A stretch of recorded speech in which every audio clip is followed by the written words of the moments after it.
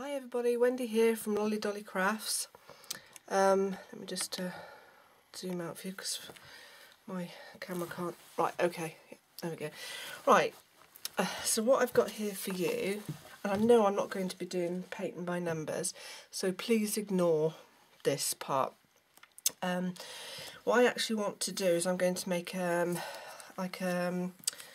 notice, like a padded notice board. I looked everywhere for canvas, artist canvas basically, and they were really expensive in like proper art shops. So I had a bit of a hunt around and I found this one in a pound store, or what the Americans call dollar stores. But this one obviously had a picture on it, but that wasn't, and it was a nice sort of size. I didn't want to make a big one. I'm not worried about the fact that it's got a picture on it. I was quite happy to pay £1 for it because the picture was going to be covered up.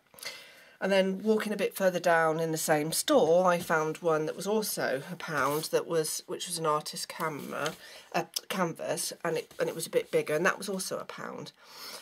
But what I'm going to work on tonight is the small one, because the bigger one is going to be a little bit hard for you to see me working with. So I'm going to work on this one this evening. So I'm going to take my scissors, take this off. I mean, these are great for the kids anyway, but I mean, I obviously didn't want it to, and you would be bored out your brains watching me painting little Leo the lion. So yeah, I just thought it was a really nice size. Okay, I really did think, right, what colour am I going to do? I got some really lovely material, but it had like diamonds on it, and there was a lot of fussy cutting in as much as I would have to make sure that the diamonds weren't covered up, otherwise it would have just looked a mess. So instead I went for a plain satin. So I also got some foam. Now this is not the same as the foam padding. You can still use it, but this is a lot better if you're padding flat things like this rather than the other stuffing stuff. Because if I used this stuff, it would give an uneven feel to it, and I want an even feel. So I've already cut this to size because I'm sure you don't want to sit here watching me cutting it to size. This is an 8mm thickness. You can get all different from sizes from 2. I think it was the biggest one they had in the shop. And if you can't get hold of the thicker one, then you can always double up anyway, so that's no biggie.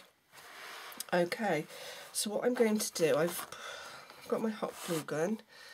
So I'm really sorry, Mr. Lion, but I'm just gonna put some glue all the way around the outside of my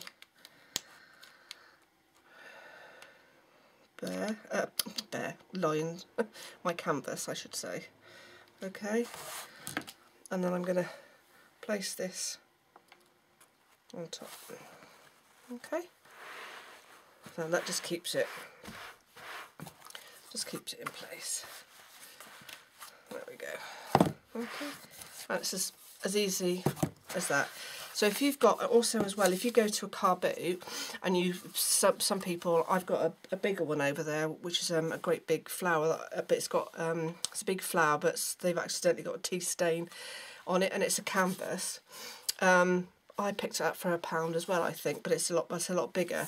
So you don't need to go out and buy the brand new ones. I just wanted a smaller one so I could show you guys what I'm doing. But you can pick canvases, you know, it doesn't matter if they're damaged, because as long as the actual wooden bit is fine, you know, it doesn't matter what's on this side because you're going to cover it anyway.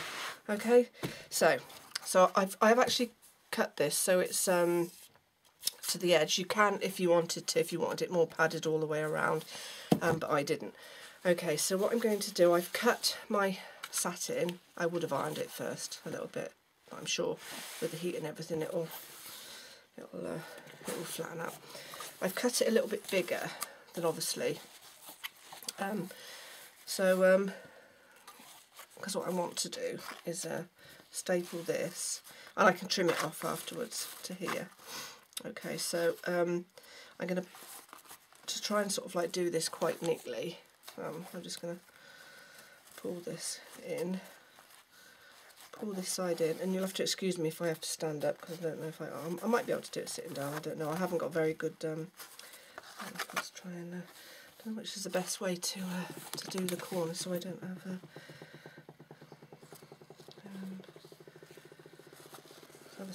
bit.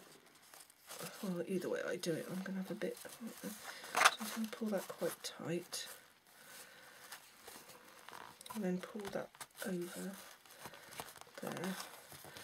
Now, I got my staple gun. I don't know if you can use an ordinary stapler. I have seen people using them. Just I only paid £5, and that included the staples from the range. So I mean, I'm sure you can pick them up.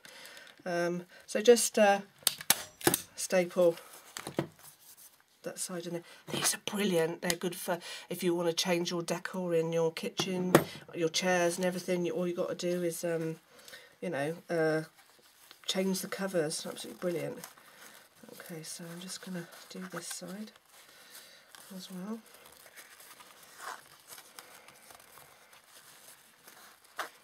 And like I said, I'm going to trim this afterwards. So I just want to bring that in and staple that in there. Okay, so I'm going to turn that round so you can still see.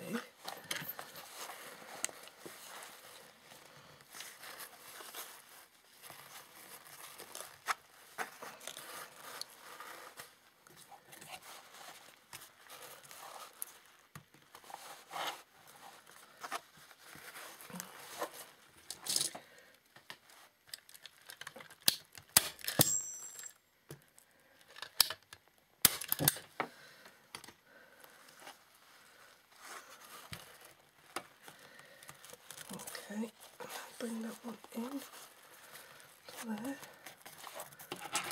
Really good. Staple. Oh, that one didn't work. Was that on top of here? It was on top of.